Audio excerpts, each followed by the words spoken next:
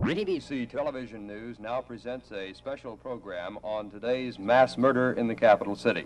Here is KTBC Television News Editor Neil Spells. Good evening. One of history's worst mass murders occurred here in Austin today. By official count tonight, 49 persons were hit by gunfire. There are 16 dead and 33 injured.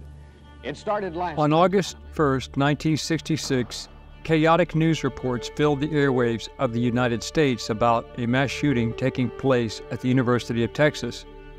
As the days wore on, more information emerged as to the shooter and the complete circumstances surrounding this event. It seemed as if no one could stop the madman. Eventually called the University of Texas Tower shooting, the highly trained lone sniper had, in 96 minutes, killed 15 people from distances of 500 yards and wounded another 31 before he was finally silenced by two brave Austin City Police Department officers in an epic gun battle that nearly cost them their own lives.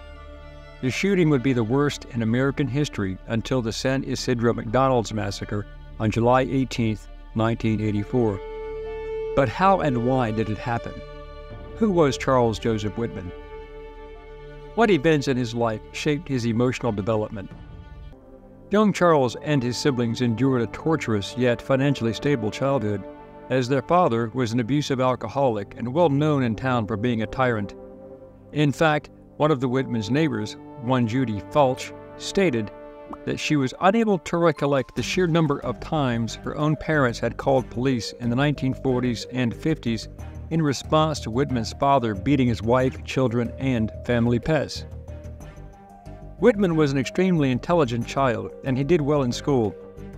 He became a Boy Scout at age 11, becoming an Eagle Scout 3 months after his 12th birthday. In this achievement, he is reportedly the youngest scout ever to earn this rank as fast as he did at that time and in the shortest time span.